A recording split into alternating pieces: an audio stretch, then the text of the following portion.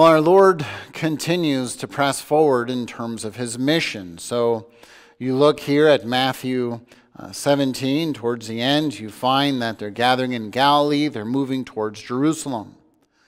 The setting is we are approaching Passover with the tax collection of the temple tax. And so we're getting to the point in the Gospel of Matthew where Christ is about to fulfill the essence and identity of his mission. And so as Christ is going to fulfill this mission and do this very task, it does remind us of where the gospel began with the genealogy of Jesus Christ, reliving the history of Moses or the history of Israel. And so you think about Moses, where does he start with Israel? He starts in Sinai, he ends in Deuteronomy when he passes away. That's his farewell discourse. And so Matthew has seemed to organize his gospel somewhat similarly in the sense that the public ministry of Christ begins with the Sermon on the Mount, and now we move to a new section of what we can call kingdom ethics or cross ethics, where Christ is laying out what it means to be a disciple of Christ, a follower of Christ, and what it means for one to bear their cross, as this becomes very much the symbol of Christianity. And so as Christ, like Moses, is coming to the conclusion of his life, he's talking about the implications of this kingdom. How do we find our joy in life as human beings who are called to submit to Christ? You think about what that means, that we're actually called to empty ourselves of all significance and find our significance in our Savior. This is not something natural for fallen man. And yet this is the call of the gospel. How can this truly be joyful? Well, when we ask that question, we hear first of the suffering Savior, the suffering shalom or the suffering peace, and lastly, the suffering servant or the suffering servants. And so let's begin with the suffering Savior. As the text tells us and Matthew tells us, we're moving again. We're making our progress toward Jerusalem. This isn't as deliberate as in Luke's gospel, for instance, where Christ turns his face to Jerusalem, looking to the cross and the outcome of the cross. Christ is going to Jerusalem is the implication. And as he's going to Jerusalem, he's telling his disciples something. And this is where I wanted to leave off or pick up from this week and stop last time we were in Matthew, because this is setting the tone, setting the stage for the nature of this kingdom ethic. Because Christ is once again telling his disciples that the Son of Man is going to be handed over and delivered into the hands of men. They will kill him, he will die, and he will be raised up. And so when Christ says this, he's again reminding us that, listen, the cross was not a detour. It was not an accident. It wasn't plan B. It wasn't an alternative route. That is the destiny. That's where Christ is going. And he has to go to the cross at the Passover. He has to be the Passover Lamb of God. He's got to relive the history of Israel. He's got to once again relive our history. He's got to be that perfect Redeemer, and he has to offer himself in our place. And so now there's this pressing issue with the disciples. Are they going to see this cross as something of success? That this is testifying to the success of Christ's ministry, much like we talked about with Good Friday last week? Or are they going to see this cross as a failure in the mission of Christ? And you notice that there's a contrast in how Christ views the cross and how the disciples view the cross. Because now when they're in Galilee, this is placing us back in Nazareth. Or around the last time they were in Galilee was when Christ went into the synagogue in Nazareth. And we had there that the people of Nazareth were not very receptive of Christ, where he said a prophet is without honor in his hometown. But now as he's coming back to Galilee, he's saying again, listen, this is the outcome of my mission. I will be handed over to death and I will die. Now this is generic. We don't know here explicitly who's going to take him, but he's going to go on more explicitly in 20 verse 18 and identify it as the chief priests and the scribes. They'll deliver him over to the Gentiles. And so notice Christ is conscious that it's not the Gentiles who are going to say we need to stop or silence this mission. It's actually, again, a reminder of the leaders of Israel rejecting the very incarnate Word and saying that this Word that comes from God, this canon that comes from God, is not the canon we wanted or we desired. Therefore, we're going to hand him over to men. He's going to die because we do not like him. But the important thing to remember is this is not accidental. Christ knows this is his fate. He knows this is his destiny. Now notice how he identifies himself again as the Son of Man. But it's the Son of Man being handed over into the hands of men. This is not, as we mentioned, identifying anyone who is going to do this. It's not identifying particularly the chief priests and leaders of Israel. But this being handed over communicates something that's passive. Christ is not active in this. He's done his active work, and by this moment that he gets handed over, Christ is one is to be handed or is to die on the cross. And as he's to die on the cross, he is to do that very mission to save his people from their sins. This is where Matthew's gospel began. It began with that call of Jesus entering history to save his people from their sins. He has to go to the cross. He has to be killed. And so notice how these are passive things. Christ, like his sacrifice, like the Lamb of God, as the servant songs predicted, he's going to go and he's going to die, and he's going to be simply one who is led around. But once again, this Son of Man, this recalls for us who Christ is. So often we can just talk about the incarnation and God entering history, but minimize the significance of the flesh. Christ really is entering history. Matthew's gospel, Christ is cast as a second Israel, a new people. A people that undergo a true redemption starting at Sinai, ending at the goal of Zion. And the way to get there is through the cross of Christ. And so for Christ being the Son of Man, he's emphasizing this truly is the incarnate Word. This is the understanding that it's the incarnate Word that enters history. So a lot of times we think of John's gospel. The Word became flesh, tabernacled amongst us. We talked about that Good Friday as well. Matthew also has very much a Christology consistent with John, which is what we would expect. This is Orthodox Christianity. He has to be God and man to take an eternal sanction, and he has to be man. He has to relive the footsteps of man. And so for Matthew, this is the new Israel, the new man who is accomplishing his mission in doing this particular task. And so as Christ is doing this task and fulfilling this mission, he's the one who's fulfilling that expectation. He's a Son of Man who is doing this very deal. But now there's something else about this, that Christ predicts what we know. We know he must save his people from their sins. But there's something else. We have the sons of man.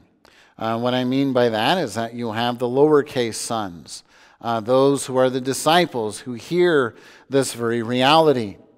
And they react to this. You know, Christ has to come, save his people from their sins, die on the cross. Something that in terms of a Christian life that we say this is where we find hope. We teach this to our children, and it's a wonderful thing. It's a true thing to teach our children.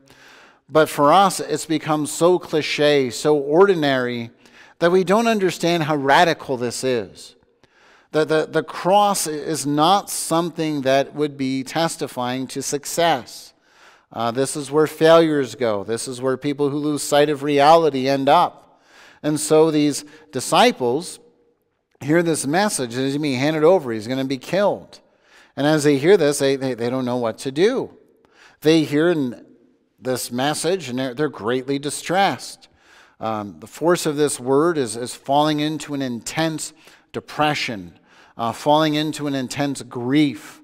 One, in some context, hearing of the heinousness of their sin being cut to the heart, and having this intense sorrow, this intense grief, much like David when he comes to grips with all that he's done and his moral failure.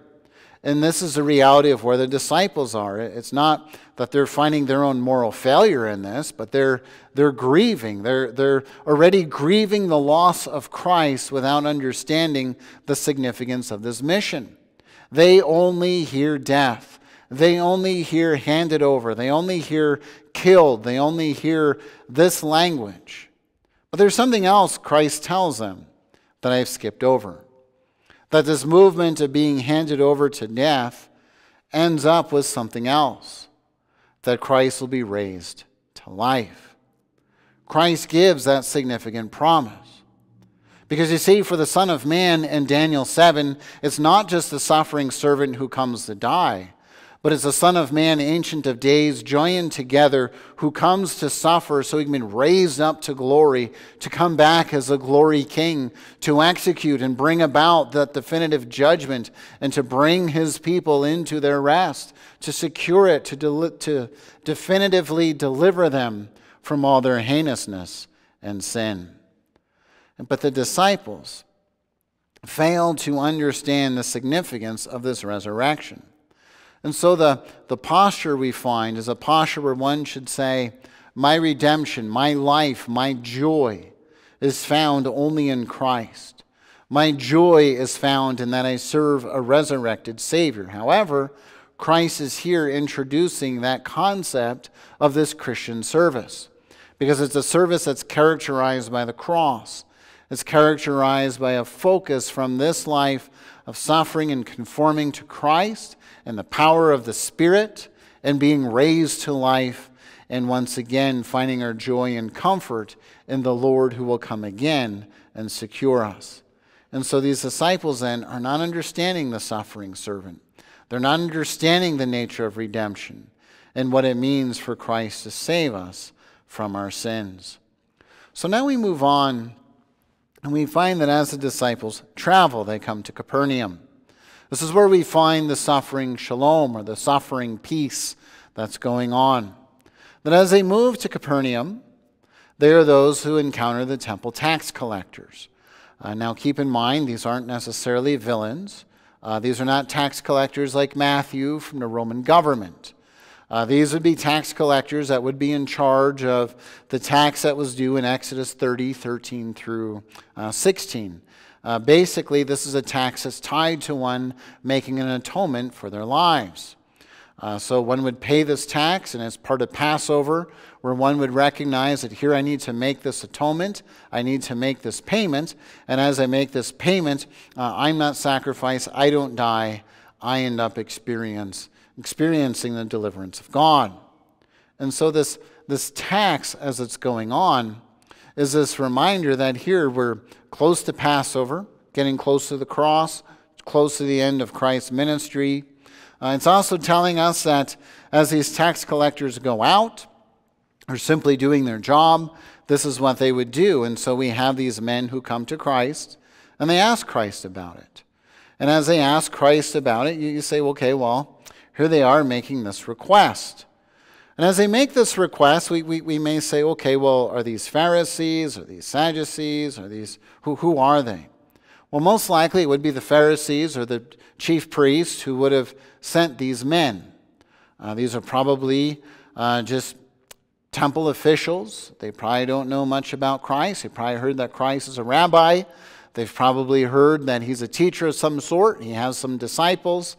And as they come to encounter Christ, these men who probably have no dog in the fight come to Peter and approach him. Again, Peter, the spokesman for the disciples. And as they approach Peter, they want to know, does your rabbi pay tax? Some rabbis, you had different teachings where people would say it's a one-time tax, or they'd say this is not a tax we need to continue to pay. Maybe it's not a true temple. We don't see this as Solomon's temple, therefore we're not paying the tax. So as they come to Christ, they're basically, asking most likely an honest inquiry, an honest question. But they want to know, is Christ some sort of radical teacher? Is he some sort of radical exclusivist, or maybe he's some sort of an insurrectionist stirring up a rebellion? And so as they approach Christ, there's no doubt they're sent by the Pharisees. So if they come to Peter and Peter says, oh, no, our Lord doesn't pay the tax, the Pharisees are going to all of a sudden take this and say, see, he's a radical. He's not one who follows the true requirements of Moses. He's a deviant. He's not someone you need to listen to. Here we go again. Here's more evidence that this isn't the Christ that you should follow. And so in the Pharisees' mindset, they probably think once again, we got Christ. Here we put him in a predicament. He says he's the Lord of the temple. He says he's the Son of God. Clearly the Son of God's not going to want to pay the tax. And so if the Son of God says no to these tax collectors, we can get the crowd stirred up. Christ comes to Jerusalem. It's pretty easy to get rid of this guy. He's not going to be a problem. And so Peter tells these individuals, yes, my master does pay the tax. So now Peter has answered. There's not much delay. So the implication is Peter is probably with Christ or whatever, or maybe he's reported to Christ. Matthew doesn't tell us exactly how Christ knows of this inquiry. Most likely Peter and Christ are near each other, and Christ has seen this interaction. So these tax collectors or temple tax collectors go away, not the Roman tax collectors. And as they go away, Christ now turns to Peter. And he asks Peter this important question. He says, when a king, or what do you think about this, Simon? Then he says, now I want to ask you something. When there's a king who collects taxes, does he collect those taxes and collect the spoils or the toils of the kingdom from his sons or from the citizens? Well, Peter said, normally it's from others. It's from the citizens, or maybe he goes to war and he takes some spoils from war. So it's not his sons that are doing the toiling. A king is going to acquire these things from others. Okay, Christ says that's fine. And so the reality is then the sons are free, right? So think about what Christ is doing here. He's affirming the reality of who he is. This temple tax is testifying to an atonement at the time of Passover. Who's the one who ultimately pays a debt for us? Who's the embodiment of the temple? Christ himself. And so Christ is saying to Peter, here's the reality. We're not bound to this. And so as I'm the temple, as I'm the one who secures the reality of this kingdom, understand, don't superstitiously look at this tax. Don't look to this temple for life. You need to look to me. I'm the one who establishes the promises of God, not the temple. Served its purpose. God was with his people in the midst of the temple, no doubt. But it's not the full reality of this promise. And so, as Christ says that, we say, okay, well then Peter's going to go back, right? And say, well, we don't pay the tax. I spoke out of turn, shouldn't have said what I said. Christ now turns to Peter and says, but we don't want to give an offense. Now, isn't this strange? Here, the Pharisees most likely sent this man, or at least the chief priests, and all these individuals are not necessarily fans of Christ. In fact, they desire to kill him. And so Christ is not scared to offend the Pharisees. 11:6, he says, blessed are those who are not offended by me, in Matthew's gospel. Matthew 11:6. 13:57, the offense that he brings to Nazareth, where the people in the synagogue say, who is this guy to talk? This guy, his dad's a carpenter. Who is this guy? All of a sudden he's a rabbi. Why should we listen to him? In 15:12, the rebuke from the disciples, because the Pharisees were offended by Christ. So the disciples turned to Christ, said, Christ, I think you offended the Pharisees. This is bad. Christ doesn't go and do anything about it. He just says, too bad. And so why is Christ now all of a sudden concerned about offending these tax collectors, who are most likely sent by the Pharisees anyway, probably on some sort of a ruse or some sort of a mission? Now these men are most likely sincere, but the Pharisees, again, they have another motivation behind this. Well, Christ not wanting to offend these individuals. Why? He wants them to understand he is a legitimate Messiah. And so he does this miracle that troubles commentators. And it is somewhat strange, because when Christ is being tempted, he doesn't do a miracle of convenience for Satan to simply prove who he is, which he could easily do. But here we find that Christ does this miracle of convenience. He tells Peter not to cast a net, but to cast a hook. So he's going to catch one fish, not a variety of fish. It's not pull up a net, catch a bunch of fish, and then the first fish you pull out of the net is a fish that's going to have the temple tax. No, it's one hook, one fish, first cast is the implication, and then this tax is paid. And so the implication is Peter goes away and he pays the tax. But still, there's that lingering question. Why is Christ all of a sudden concerned about offending? Well, you think about this in terms of the Apostle Paul with the eating of the meat in 1 Corinthians. It seems that the people of Corinth ask him about this, and he addresses this issue about the eating of the meat. And there's two scenarios. The one scenario, you may have people where, they have a background, they may be Jewish. There's no temptation to do idol worship. They didn't go to the temples, they didn't participate in the temple worship. That meat means nothing to them. And so they're free to eat the meat. Now, there might be someone that says, well, my conscience doesn't allow it, but they were never part of the temple worship.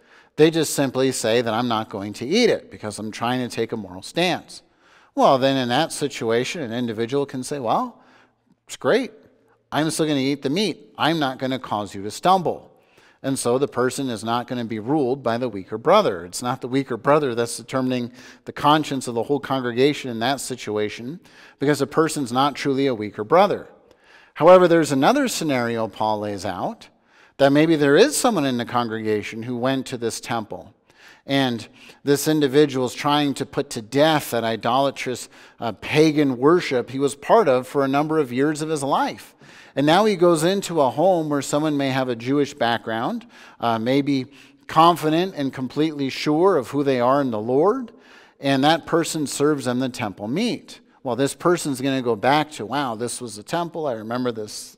All the sentimentalism that's going on there. I remember going here with my family, and that person may legitimately fall into sin and fall back into the temple worship.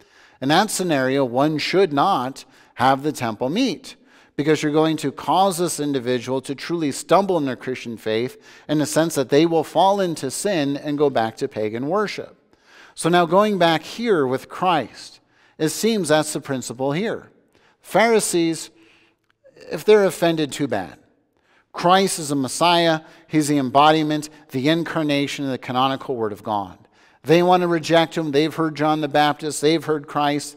They will not open the Scriptures and consider it. These men who come to Christ and Peter, or most likely to Christ and Peter, are those men who are legitimate Jewish people, legitimately desiring to maintain the sanctity of the temple. Christ doesn't want to lose credibility with them. He wants them to understand he truly is the Christ and the Messiah.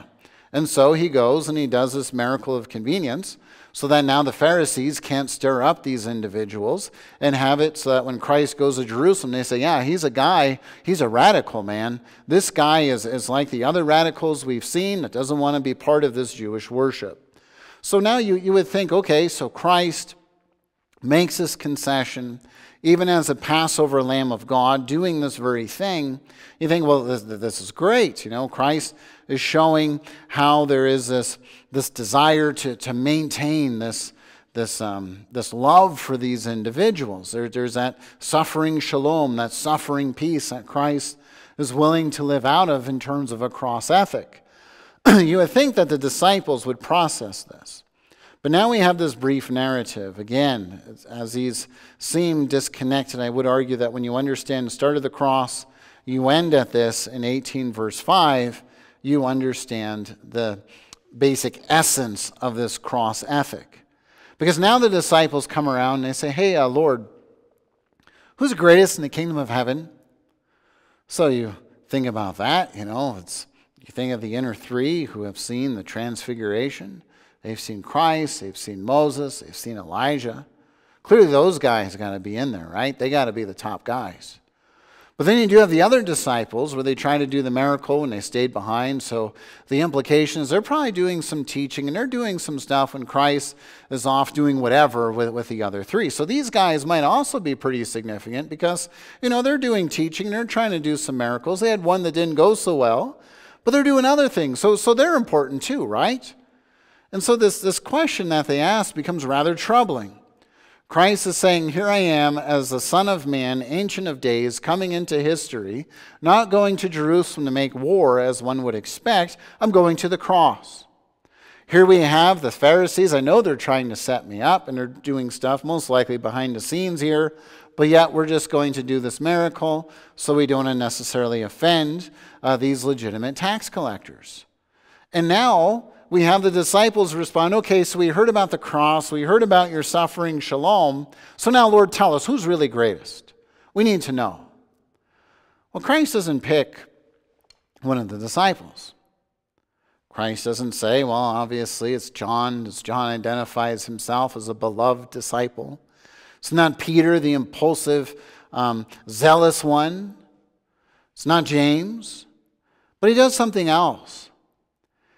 He calls this child to himself.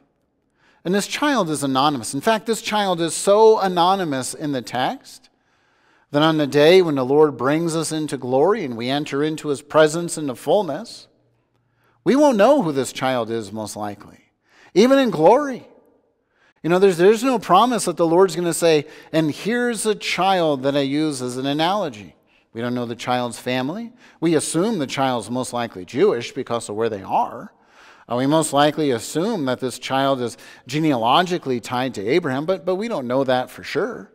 We just know he grabs a child. And as he takes this child, who's anonymous, who has no name, no significance, but only becomes significant because Christ calls attention to him right now. And he says, unless you become like children, and basically like this child, whoever humbles himself, whoever is willing to take up his cross, basically, is the one who is going to be greatest in the kingdom of heaven. Now, when Christ says this, he's reminding them, first of all, it's the kingdom ethic of seek first the kingdom of God. What it means, as he said, I believe in chapter 10, that in order for one to find their life, they must first lose their life. That's the point here. That if one's going to try and find significance in self, in this kingdom, in Christ, one's missed the kingdom. Christ is saying, do you understand why I'm here to save you from your sins? I'm going to the cross. I'm going to die. I'm going to suffer. And then I'll be raised up. Yes. But I'm going to suffer and die. And now you're asking me, who's the greatest? Who's the most significant? You need to be anonymous. You need to empty yourself of all significance. And when Christ says this, and he says, unless you turn, this is basically where we get repentance. And what repentance means is that we change one's mind, we change one's orientation, we change one's heart to have a refocused purpose. And he's saying to his disciples, when you ask the wrong question, you're going to get the wrong answer. If you're asking, how am I going to be the greatest? Well, now you're asking in terms of this a worldly ethic where you just need to do more, you need to be more competitive, you need to basically take the ethic of the early bird gets the worm, etc., and these sorts of things. Or does being the greatest means you just simply serve Christ? And Christ is saying, if you're going to ask who's the greatest, you need to change your whole mindset. You don't need to ask myself or yourself, how do I become great? You need to ask yourself, how do I take on the yoke of Christ more consistently? How do I live before the cross of Christ? How is the cross of Christ my ethic in my Christian life? How am I becoming more anonymous in finding my significance in Christ? Now, this is radical. This is not what fallen man naturally desires. And that's what Christ is saying to the disciples. You want to know what this Christian life is? It's that continual contentment to be anonymous. The continual contentment to find significance only in Christ. And to understand that's where life is found. And again, it's that reminder. As you receive the humble one, as you receive the insignificant one, as you receive this child in Christ's name, so you're receiving me. This is the one who becomes greatest in the kingdom of heaven. In other words, the one who understands the cross is not an obstacle, not a barrier. It's a necessity of the mission. Because that cross leads to resurrection. And that resurrection is a resurrection life that Christ is giving to us. And so Christ is saying, listen, this is simply what I've said. Seek first the kingdom of God, and all his righteousness will be added unto you. It's not saying this is a health and wealth secret. It's just saying, what's your priority? Your priority right now is to ask yourself, how do I serve Christ more consistently? How do I serve Christ in light of him being my Redeemer, the one who has paid for my sins? It's also what Christ has told us in terms of this life, that one has to have a righteousness that exceeds the scribes and Pharisees. Scribes and Pharisees, they're fighting about who's the greatest in the kingdom of heaven. But Christ has said it's not enough. The only righteousness that's going to be sufficient is a righteousness of Christ. This is a righteousness that you must take hold of by faith, of the Son of Man who has gone and who has suffered and who has died, who has been raised to life. But it's also the understanding that one has their notion and comprehension that it's not dealing with the specks in other people's eyes, but it's again dealing with that log in our own. What are the logs I need to deal with? What do I need to bring before my Savior? But in terms of Christ saying this anonymous life that we live in Him, it's understanding that life has to begin and end in Christ. If it does not begin and end in Christ, we have nothing, period. That's it. There is no life. There is no hope. Our redemption, our righteousness, our power has to come from that cross, and it has to come from that resurrection that Christ has accomplished once for all. As we live out this gospel, we need to continually conform to that heavenly call as His redeemed. And so, if this kingdom is teaching us about finding joy and living our life before the Lord, how can this really be joyful? Well, it's understanding we're not living for self. This is a struggle of fallen man. This is the promise that Satan gives to Adam and Eve. You can determine what's right and wrong. But Christ is saying we don't determine what's right and wrong. We desire to live more consistently in light of who we are in Christ. And we struggle to do that. And we do it in His resurrection power and the confidence of His redemption, taking all our sins away. And then we continue to move forward. It's understanding that as I empty myself of my significance, I gain significance in Christ, because it's only in Him that I can have a place in this kingdom and undergo the true Passover. It's a posture of understanding, why did Christ enter history? He entered history to take away my sin. He entered history to die for me. He entered history to be raised to life for me. And as He enters history to be raised to life for me, it's a call for me to live as His redeemed servant who has been made alive. This isn't just for me as a pastor exclusively, but I'm saying me in terms of all of us, saying the same thing. That if Christ has to enter history to take away our sins, it means I have sin. It means you have sin. And it means the sin needs to be taken away, and it's only taken away in Him. And the true joy of living life is only living life in our Lord, as we have been redeemed and made alive in Christ. Amen.